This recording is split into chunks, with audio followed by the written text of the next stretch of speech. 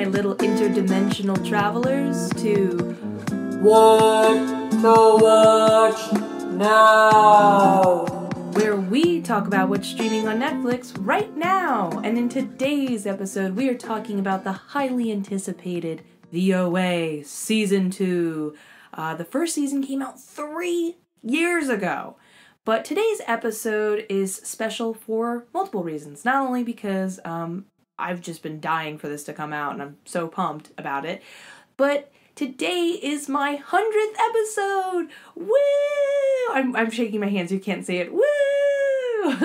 I can't believe I did 100 episodes. It kind of snuck up on me. I didn't actually really notice until I saw the number was at like 90.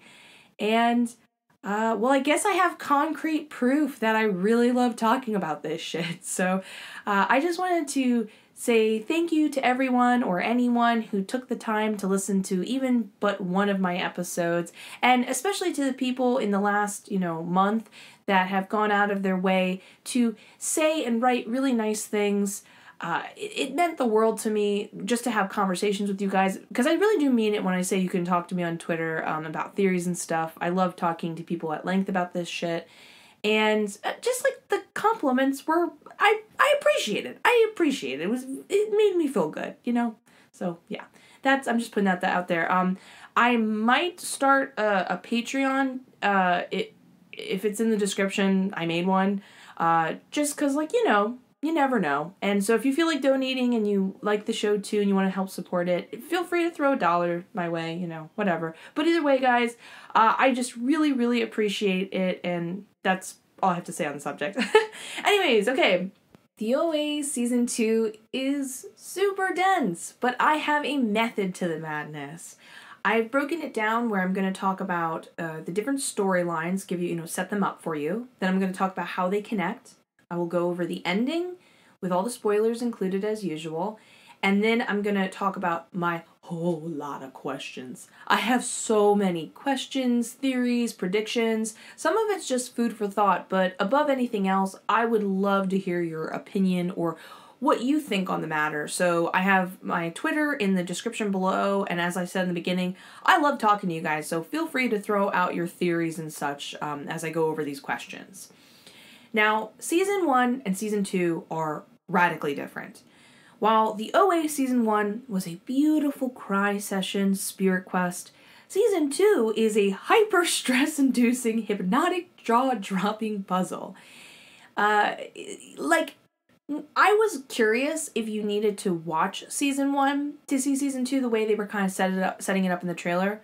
Definitely go watch Season 1. I think you would still... No, it's so wackadoo. You probably still need to understand a lot of it by watching Season 1. Plus, a lot of the emotional hard-hitting won't land if you don't understand what they went up against. It would just kind of seem like fodder, like it just kind of goes in the background. It doesn't mean as much to you. But the first season, you'll cry, you'll feel very enlightened, you feel like you figured out something. It will all seem like this dread was for something, and it's really beautiful. Season 2, I would say the first 2 episodes, I was having a heart attack and wondering if I could even get through it, because it is taking all the really intense parts of Season 1 and amplifying it to 11. But then, that being said, all of the puzzle part of it, I went into Season 2 kind of anticipating the puzzle. I kind of understood how Brit and Zal, who created it, Zal Batmanglij and Brit Marling, in the first episode, you should definitely go check that out, that I covered on Season 1. I talked about their background and history with how they go about storytelling. They truly are masters of storytelling. They created it, and they also wrote it along many other writers. One of the other dominant writers was Dominic Orlando. I just want to point him out because he was in 10 episodes. Or he wrote 10 episodes with them. You can try as you might when it comes to this to predict stuff, try to see how it interlocks, but even in the end, I got most of it wrong. I was truly blown away as things would get unveiled or surprises would happen. Even when I saw bits in the trailer that you think would be hinting to certain things, I was still blown away. So I have to say that while I am going to be going over this series, just like I said with the first one, this truly is the type of series that me giving away spoilers is not going to take away when things get unveiled and how crazy everything interconnects. I promise you, your mind will be blown several times because Brit and Zal truly give a shit about what they're putting out there. And when you realize little insignificant moments that then stand out from the season 1 that just seemed kind of like weird moments that didn't get answered, you kind of even forget about them. When they get answered in season 2, little weird moments in season 2 make you wonder what will happen in the 3rd season, because they're totally going to have a 3rd season at this point. But I wanted to, before I go into anything, just take a cute moment and talk about how much Brit and Zal love each other and love working together. This is a cute little Instagram post Brit put up. She wrote, "I've been telling stories with Zal one way or another since we met when I was 18. At first we just told each other stories back and forth in our dorm rooms, later our living rooms, and much, much later our writer's room on the OA. I am every day inspired by the breadth of his imagination, the depth of his soul, and the tenor of his mind. That only becomes more true with every year we keep trying to get better at storytelling together. The OA is a labor of love that begins with how much I love him, extends from us to our entire remarkable cast and crew." And it just kind of goes on to thank some other people. So, like, so sweet. Okay, the OA Season 2 has a lot of plot lines going on. In Season 1, I would say the bulk of it was about OA meeting some group of people, the guys. I'm going to call them the guys. I'm from Jersey, so, like, we say guys. The guys, but that includes Betty, the woman, the teacher. The guys, her group, coming together and listening to her story of her past, of how she got kidnapped, and her previous life when she was a child before she got adopted and everything, kind of her spiritual quest, and how the stories all kind of come together. But Season 2, I felt overwhelmed at the idea of trying to tackle this because there is so much. Okay, so here are the, I would say, like 4 main storylines. 1, there's a house on a hill with a rose-stained glass. It was designed by a couple without any children. I don't know why they kept pointing that out different times, I guess. A woman who was a medium and her husband who was an engineer. This is a magical place over a special stream, and they considered themselves almost like the gatekeepers. So this house exists, this magical house, so to speak. It's very mysterious. It's almost like a giant puzzle itself. 2, a detective, a new character introduced, Kareem. He's hired by an older Vietnamese woman who asks if he will come find her daughter. And what starts off as just kind of like a unfortunate missing case situation. She could have been in something bad, or maybe she just unfortunately was kidnapped, something like that, ends up becoming a whole lot more mysterious with a weird online game that is causing people to throw themselves out of a window, trying to protect its secrets. Then there's plot point number 3. OA has successfully jumped into another life. So remember how they made it seem like with their certain near-death experiences, they would have these kind of like visions? At first, everyone thought it was visions into like heaven, like they were going to finally die and go to heaven because they kept coming back alive in this lifetime. They were unable to pass through. So this movement she did with her group, Hap also did with the remaining members. He threatened them. He put them with these certain type of shots. So he's like, if you don't do these movements with me, we're all going to die in this field in 11 minutes. So do you want to pass with me or not? These 5 particular movements they took all season to figure out and learn. She, instead of jumping to quote-unquote heaven, ends up jumping into an alternate version of herself where she never ended up having that incident as a child that caused her to be blind, and then her dad died and she got adopted, all that jazz. She actually got, in this lifetime, a lot more time with her dad. She still has her Russian accent. Her name is Nina. She coincidentally is in a relationship with the mysterious gentleman Ruskin, who was the inventor of the very app that could be the cause of why Kareem's, the woman he's trying to find, the young girl, why she was missing. So Weird, mysterious, right? But we're not at the connecting yet. Hap and the others did successfully jump, but for whatever reason, Homer didn't jump. So, like, Homer in this alternate existence is mentors under Hap, who became a psychologist, a successful psychologist. So, darkly, the other members are still under his imprisonment. He has control over them, but he's fully aware that he is Hap. And he kind of manipulates Homer to his advantage, because in this world, Homer doesn't know these other people, and he really admires who Hap had become or whatever. Plot point number 4. Thankfully, they did not get rid of the group. The guys and Betty, the people who were listening in the first season to the OA story. Unfortunately, though, they are still back in the original timeline. So they are grieving the loss of their friend. They are, I think there's a bit of survivor's guilt, surviving the shooting. While everyone does consider them heroes, they're definitely going through a lot of emotional grief. And there's a part of them that wants to band together, but they're not quite sure what or why. And honestly, at this point, some of them are even wondering if OA's stories were real, or if anything they did was real. They're just kind of like going through a giant life crisis, to be honest with you. I will say, though, Steven is still super committed to the cause. I feel so... Oh my god. Oh my god. Oh my god.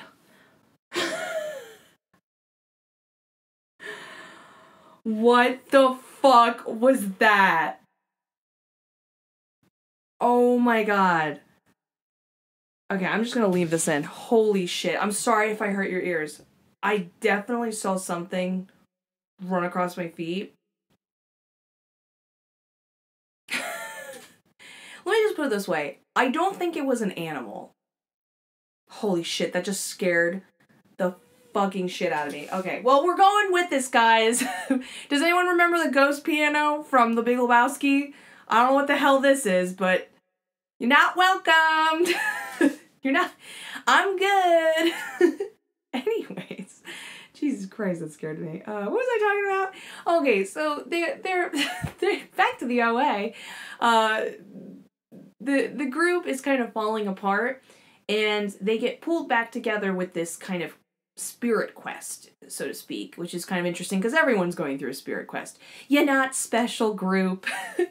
And what ends up happening is one night, Buck, keep in mind she's going to move like 2 days later, which I thought it was pretty fucked up of her mom to, like, the solution is to pull her away from all her friends. I thought that was pretty fucked up. But anyways, one night she looks into her mirror because she hears a vibration. Part of me wondered if she stuck her hand through that mirror, she could potentially go through it. That was like another form or way to travel through the line.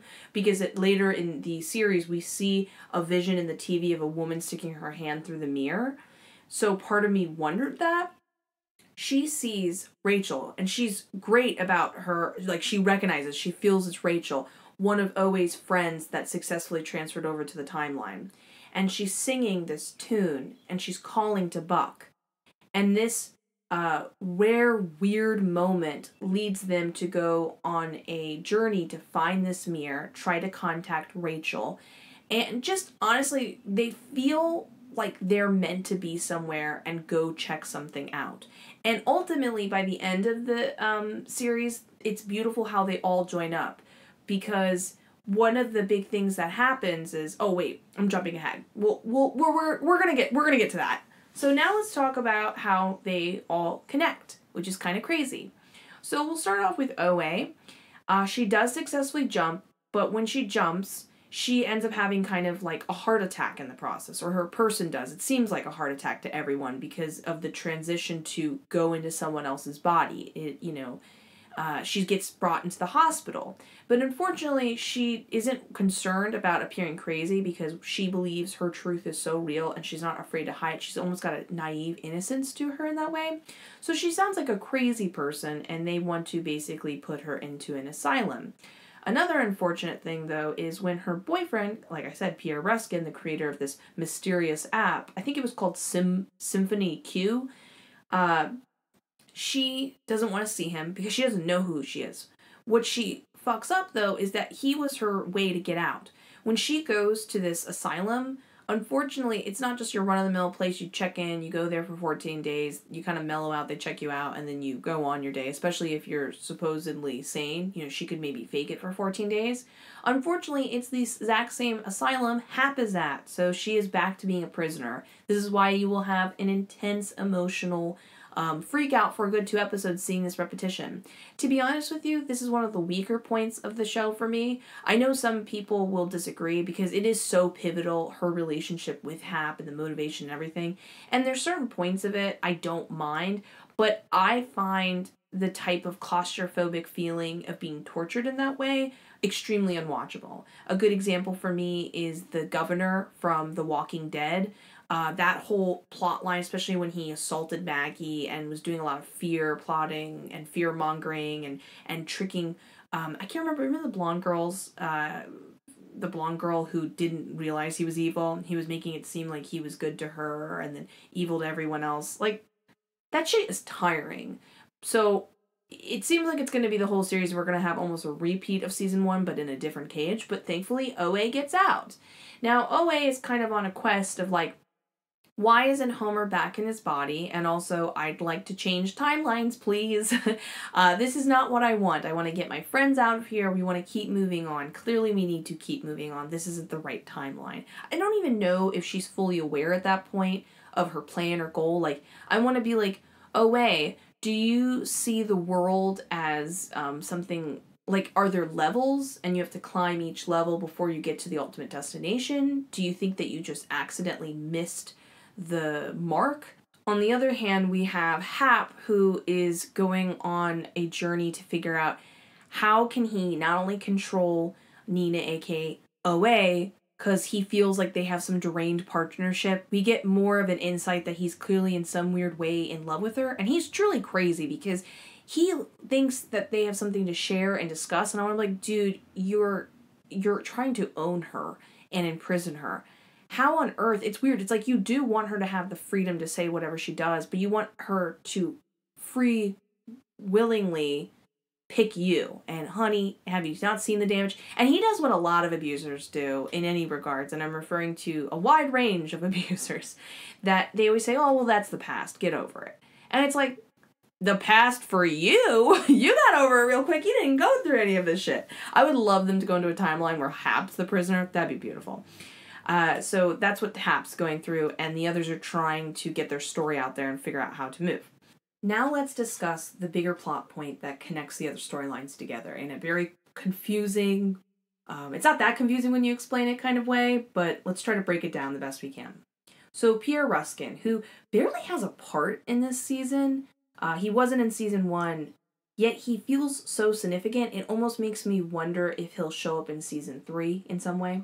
Anyways, he's a very successful guy, and one of his businesses is secretive. He's a secret business. And this secret business, he pays people to dream and record their dreams. This is really weird, right? Like, what's the point of dreams with all this? Well, apparently he's doing this based on a thesis written, a book. And in the book, there is documentation of people dreaming with certain images that line up with proof that World War II was going to happen. So this is before World War II would happen. It kind of shows that maybe dreams are some sort of gateway. There maybe is either a predictive element about them or something of some significance. So he's clearly looking for something. It kind of makes you wonder if he's used this method to help him get, have advantages in life and be so successful. Because a lot of people describe his mind-blowing inventions, as almost like able to come up with something before it's anticipate people's needs. That's the way to put it. So when he's having these people dream, over time there is 3 reoccurring images. A tunnel the size of a coffin, a double-sided staircase, and a rose glass stained window. Coincidentally, this place with these 3 factors exists. The special house I told you about. I'm just going to call it the special house because I keep tripping over my words. So the special house on the hill. Now, what he did was he created an app. This app leads people to break down really complex, weird, obscure puzzles. And these puzzles are leading to a bigger answer. It almost feels like when you see the model on the kitchen table that clearly they are remnants of the way to travel, the whole stream that OA talks about when it comes to interdimensionally traveling, and just what it's like to spiritually experience things, but through math and geometry. But as people solve these riddles, they eventually get to a point where they figure out they need to go to this house. That this house, when you initially enter it, isn't what it seems. As it's described by one character, you have not truly been in that house. You know, there's like a way to get deeper into it. And, you know, if you're not responding in an outlandish, like, holy shit kind of way, you haven't really seen that house. Interestingly enough, the Vietnamese girl that had gone missing that Kareem was trying to find, she was at the house. So she was doing that puzzle. She went in there. There's even evidence later revealed that she got to that stained glass window, that she saw something she might not have, she shouldn't have seen, so to speak. We get a crazy reveal, by the way, that girl is actually Buck. It's great because when they show her picture, they show it from far enough away and you just don't recognize her or him with longer hair as a girl because he's transgender. So that's like a great little bait and switch reveal. And apparently he isn't waking up, or she, in this timeline, she's not waking up because of whatever she saw in the stained glass window. And it turns out it was actually a trick by Pierre Ruskin and the older woman. He's like, you tricked me, you said she was missing. And he says, this girl, this is not my Michelle that went missing. Which is interesting. It's like, what do you mean she's not your Michelle that went missing? Right? We know a little bit about that whole time jump thing, that potentially, somehow, Buck is already almost in this timeline in a weird way. Or maybe it's a different version of Buck. Who knows? Either way, she's in a comatose type state. Pierre ends up revealing to him that those 3 images that lead to the house, well, there was actually 4. He wasn't told about the 4th one, but there's 4. And he says there's always a face seen in everyone's dreams, and he flew out all the best sketch artists to recreate this, and all the faces came out the same. And it turns out it's his face, it's Kareem's face. So somehow Kareem is meant to go in that house, and you don't know why. So it's very weird, very almost Twilight sci-fi, because you're like, what the fuck is with this house? At one point, when OA and him meet together, they both go into the house together, and on one hand, Kareem experiences something totally different. He experiences people crawling out of dirt and trying to kill him and attack him. Clearly, many people have, quote-unquote, not been worthy and have been taken down by the house. It's almost like Monster House 2. And then OA, on the other hand, went into the earth and talked to the trees and had some sort of beautiful spiritual connection. We learned that her going into Nina's body was not a coincidence. Nina was a medium and able to connect, her ability was able to connect to natural forms like animals, like when she talks to Old Night, the giant octopus. Yes, giant octopus, you heard me correctly, you have to watch it, it's so amazing. The giant octopus, and she can talk to the trees, and all those moments when she describes like the wind almost talking to her, it turns out the wind was talking to her. So she's getting this special message. This house is kind of like a crazy, weird vortex to the river she talks about passing through. This is also important, by the way, because remember when I mentioned Kareem showing up in people's dreams, what's his significance? Well, at one point we get told by a character, or quote-unquote messenger, another interdimensional traveler that is not part of the group. Apparently you can travel all you want, back and forth, who cares if you're good enough. And they explain that OA always, or she, so to speak, always sends her brother, which is very weird and ominous, and we'll get into that with the whole question part of it. So Kareem is like her spiritual brother, and they are meant to go on this journey together. Now you might say, well, what's the purpose of the house? And okay, I get it, they're connected, and I get OA searching, but what are they going to get out of all of this jazz? Well, this is where it gets really interesting. At some point, there's a side moment when OA realizes she's been repressing Nina, the human, and she needs to connect to her to better express herself. We get an interesting showdown where she goes back to talk to Hap, which is crazy. And she almost, it's like, why would you walk into this? But she goes in there to talk to him and point out that he most likely has repressed his own situation inside of him. He too probably is jealous. Maybe they're not so unalike. And she ends up getting shown to him because he thinks that she quote unquote gets it. She's finally his partner.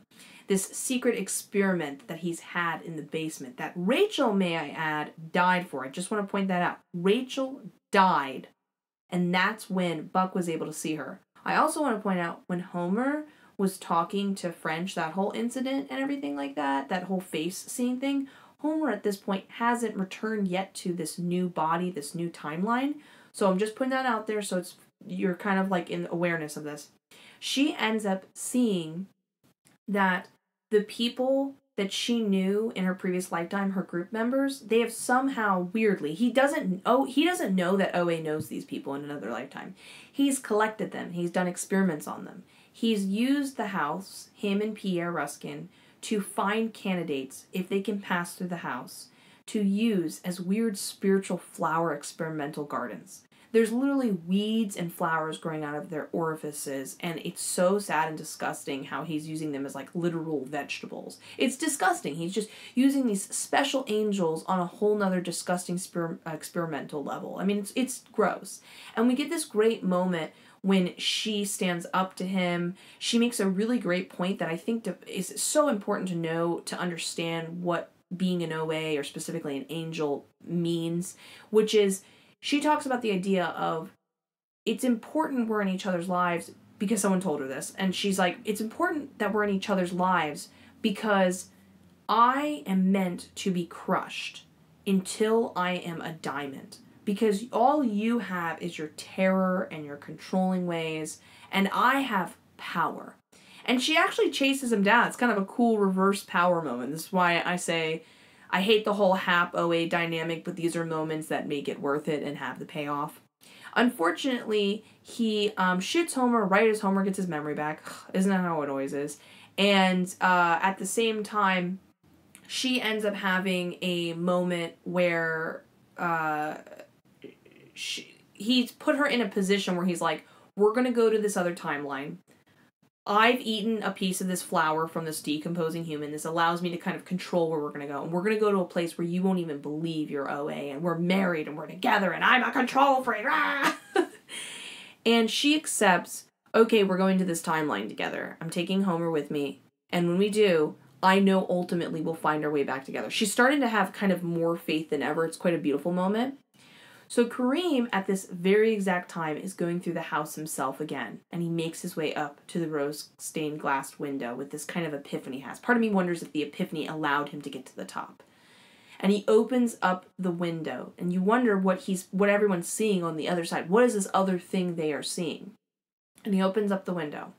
At the same time that they are traveling or about to travel, this moment's happening, the members of the group have made their way to the exact same location that the psychology, or what I guess you would call it, asylum or whatever, is.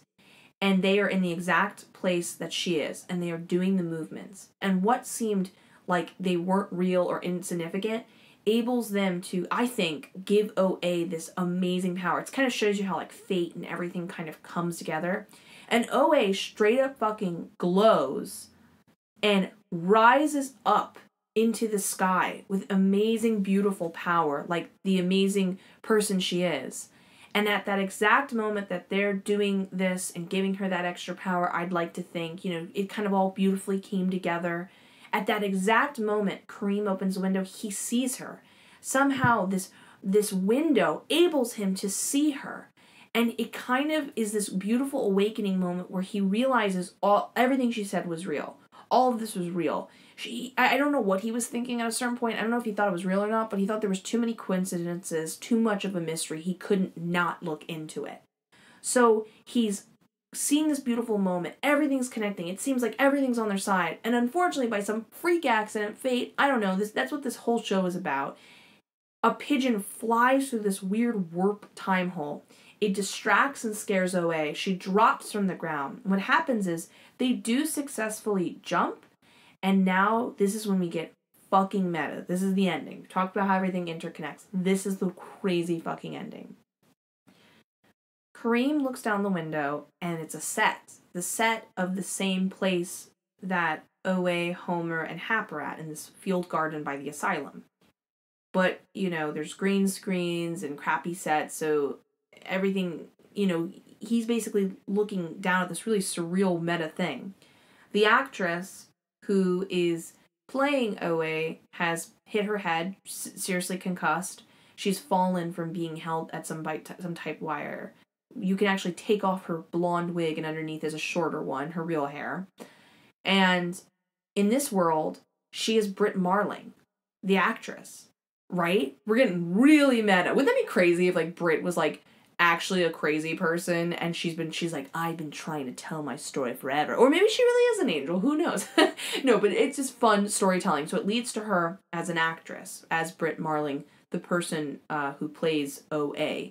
And Jason Isaac, the person who plays Hap, that's his name. His accent even changes because he doesn't, I think he's Australian or something. If I'm getting this wrong, I'm sorry. But he can fake a very good American accent, basically. Or British accent, I think it is. And in this world, he is married to her.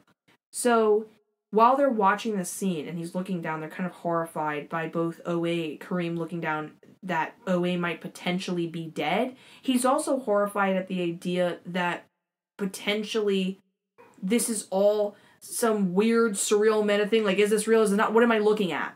He looks and he sees Buck, the version of Buck, and he calls out. He calls to Michelle. He realizes the connection because he's seen her vegetable state. She hears him. She knows immediately. She knows she's in the wrong timeline. And she runs up this stage version of the house. She reaches through the window, and while she doesn't actually go through the window, we don't see her, Kareem just falls back, and the window returns to a normal window, she does return to her body. Also in this timeline, when the ambulance is pulling away, someone jumps in the car in kind of almost like a punk rock type look, and it's motherfucking Steven! Steven successfully made the jump. All season, he was convinced he was somehow connected to Owe. He was meant to follow her, and he didn't understand why he wasn't able to. And he successfully leaped. He jumped. He willed himself to her the way she willed herself to Homer, which is so beautiful.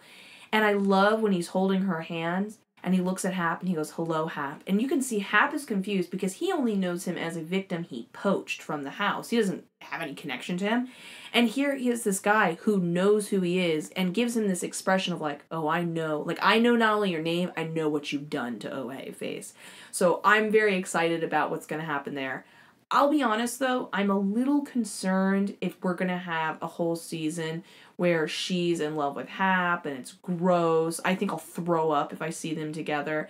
And Homer's trying to convince her and she just won't believe it. That's the type of tiresome and anxiety-inducing plot line I cannot handle and will not enjoy. I mean, I couldn't even handle the first 2 episodes when Homer is, we see Homer and she's excited to see him, but he doesn't recognize her at all.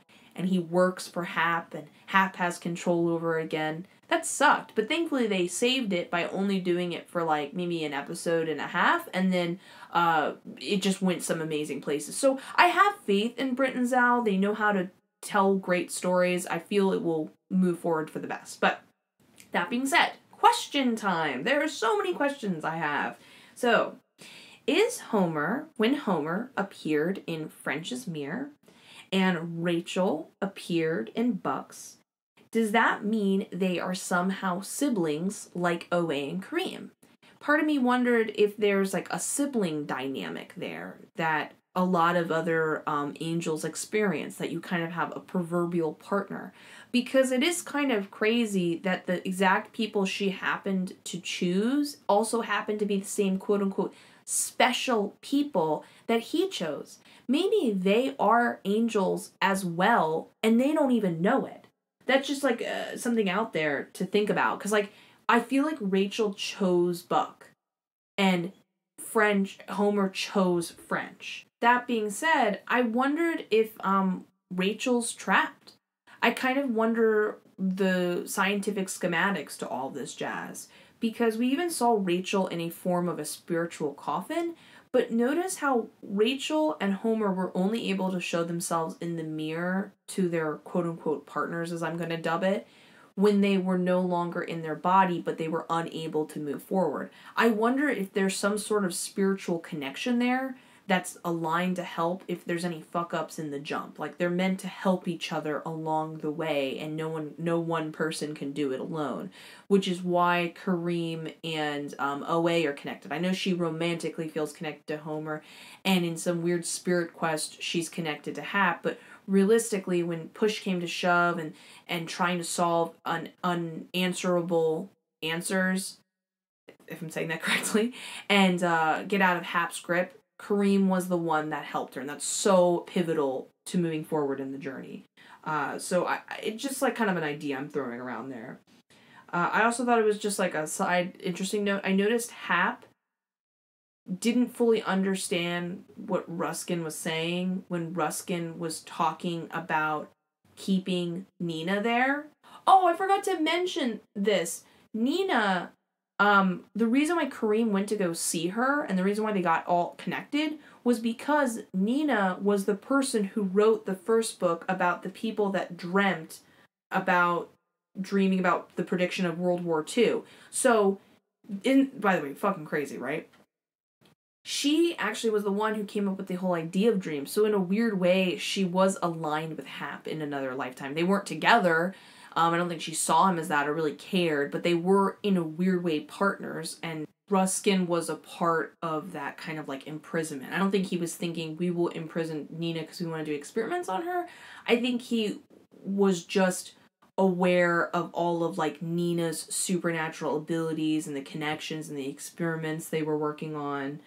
Going back to the whole Hap and OA thing, it kind of makes you wonder if, like, we're just getting their relationship to be tortured, or is there some bigger plot point where it is all connected and he isn't as evil? I mean, well, he is evil because he did those bad things, but maybe he has, like, a higher purpose than just being an antagonist that motivates her. Maybe they, too, are somehow spiritually connected to reach something that they need one another to reach that. Part of me even wonders if he is potentially an angel himself, that maybe these moves can only be done by angels, and he doesn't even know it yet because he's such a weenie. He has never had any near-death experiences, unlike everybody else who has.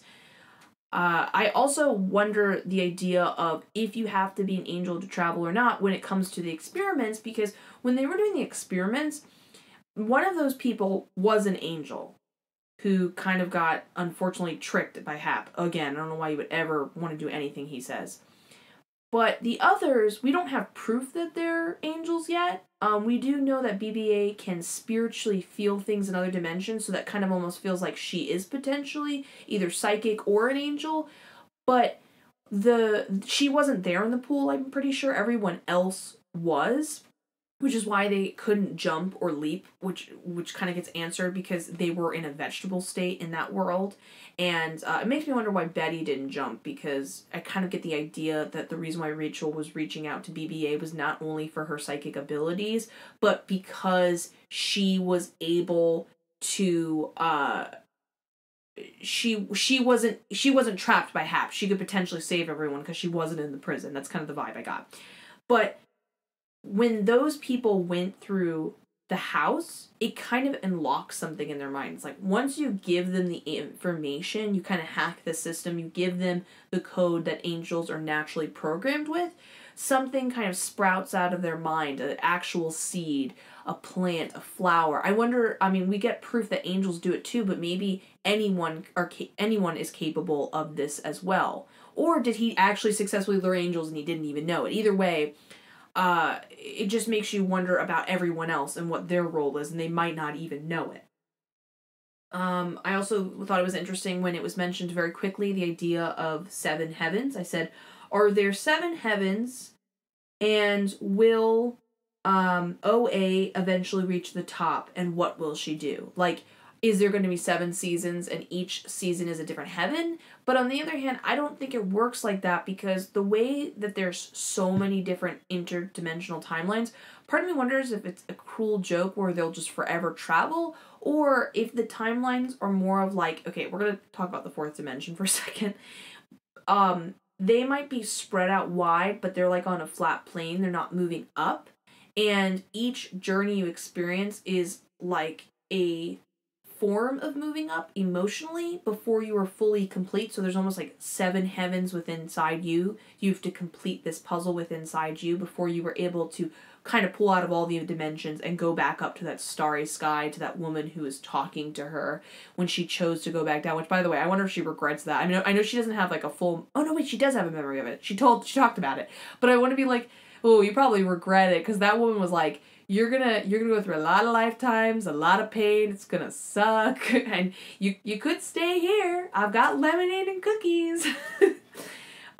So that just makes me wonder what will happen if OA gets there, because part of me wonders if she even wants that. I don't think she wants all this torture, but she does feed off of and love the adventure and the puzzle storytelling. I think she'd be happiest if she could go through these different lifetimes and just be with Homer and they could travel together. That would probably be the best, instead of just fully moving on to enlightenment. And if she could be with the rest of her group, that would probably be the best too. But I don't know how much she would travel, considering every time she travels, she keeps somehow popping up in a situation where she's trapped by Hap, this time through marriage, which is awful. I mentioned the messenger just a moment ago. The messenger said something kind of interesting that stood out to me. She said that she always sends her brother, and she was referring to the OA, I think. So it's weird, because it makes you wonder the way she put it in past tense, if OA has already been through this. There's some weird way to telescopically look down and see yourself going through the same pain over and over again. You've already been through it, and you can reach out and help yourself. Right? I know that seems kind of trippy, but like, if we're talking about like interdimensional beings, isn't anything kind of possible? And it still fits within the realm of like time, and how there's no linear way of like expressing it, or we think time is linear, but so many things are kind of happening at once and can happen again. I'm getting a bit complicated and kind of fucking up what I'm trying to talk about, but you get what I'm saying. I thought that was really interesting. I think it gave a little insight, just a little seed, a little pebble into the major storyline Brit and Zal are trying to break down. Honestly, it just that question, that one point she made alone of saying she always sends her brother. This has happened in the past. She sends her brother to go help her. It kind of brings up the idea of, do they feel that this is predestined? So that's why she sends her brother? That everything's predestined, she knows she's going to go through this pain, so she'll send her brother to protect her? Or can her fate be changed? And she's maybe aware that something's going to happen, and she sends her brother in to thwart Hap's plans. And that being said, it just kind of makes you wonder who's looking out for OA. Like, is she looking out for herself, or is there a higher power? To be honest with you, the whole OA thing kind of is confusing to me, because when she goes up to that, we'll just call it heaven for now, that celestial space above everything, she is greeted as almost as if she's very old, but this seems like almost the first time she's going up there. But we know that in her lifetime, she's only technically so many years old. So when she lives lifetimes, has she lived multiple lifetimes, but within just this time period of like, I don't know, 1985 to 2019? Like, is that her timeline she's always hitting in? And she's just been going through it over and over again? And like, what is her specialness of being the original OA? Because while we've seen her now glow and fly, and that definitely sets her above everyone else, that definitely sets the curve, isn't everyone else able to travel? Why is she so special? Why does she need to go through this journey? And why, I mean, people even say, like, the octopus even says he's honored by her. So she's somehow famous. But it kind of made me start to wonder if maybe OA at one time was existing in the celestial field, and she chose to dive into it. She chose to be a part of it. But she was aware of the risks, but she needed to go through the journey. She wanted to, and she wanted to experience it. So she always sent her brother to protect her. She always knew what she was up against. Maybe he's always watching from the top footlands, but now he's caught up in the river as well. I mean, they keep describing it as that, and that's kind of the perfect example when you think about how rapid a river can pull you into its current and you kind of forget who you are. Maybe she forgets who she is. But it's just like a question that's kind of out in the open that you don't find yourself asking. It also makes me think about this. So there's this guy, his name's, I think it's Robert Monroe. He was a famous astral projector, which just basically means you are able to physically travel in your dreams. You're not able to touch anything, but people have said they've seen aliens, gone to other worlds, fly above their house. There's like a ton of different things with that. And this guy went from like an ordinary business, door-to-door salesman to leading an entire group funded by the government where they would astral project together. And at one point, he had a conversation with a being, and the being explained that he lost his friend. That for fun, this interdimensional being, it wasn't like an alien, it was like above an alien. This spiritual being, for fun, they like to go into different lives and experience it, and when they come back out, they return, but they can choose to go back in. If they didn't like their life, maybe they'll try being a girl, then they'll try being a boy, they'll pop in different time periods. But it's kind of said to be dangerous even for them because you can find yourself losing it. And this is all a conversation he wrote down that he said he experienced. And this interdimensional being explained that reincarnation isn't technically real, but it can be if you want to choose to keep staying and like living in this continued lifespan. And his friend, who was just doing it for fun, it's like how they get their kicks, he actually ended up forgetting who he was and getting lost in the world. He couldn't even remember that he was a celestial being or anything. And he just kept living lifespan after lifespan after lifespan, which is kind of scary to think about. And it brings me back to the whole river metaphor. Another question I have is, now that we know Steve did successfully jump and he was able to jump right within the vicinity of OA, is it true? Is he connected to her? Like, is everyone connected to OA? Is there a limited amount of angels and she happens to know all of them? Or are these like her almost apostles and they are meant to be a part of her story and vice versa and affect each other in just the right succinct way? I kind of loved that because I don't know if that's true or not, but I did love seeing Steve finally being proven right, because all season he had to fight against seeing his friend die, trying the moves and not seeing his friend be brought back to life, having his faith crushed and kind of be rebutted time and time again, and to finally have it answered, finally watch him jump, finally have him see OA again to show that it was all real and that he was chosen and it was meant to be, was a beautiful thing. I'm glad they gave us that little bone. I also kind of wondered if the stream in the house was another version of travel. The messenger talked about how there's different ways to travel. Now, she came up with a logical way of creating little machines that do the physical movements, so they kind of stand in for the people that you would normally need to jump in with, to use to jump, so he doesn't need his group of people anymore. It's so fucking sad. Renata's the only one left. Homer's dead, Rachel's dead, technically the other guy's dead. So sad. But he can use those machines. But what if you could literally get in the river and go down it? I don't know how you would get out. It could be dangerous, like I said.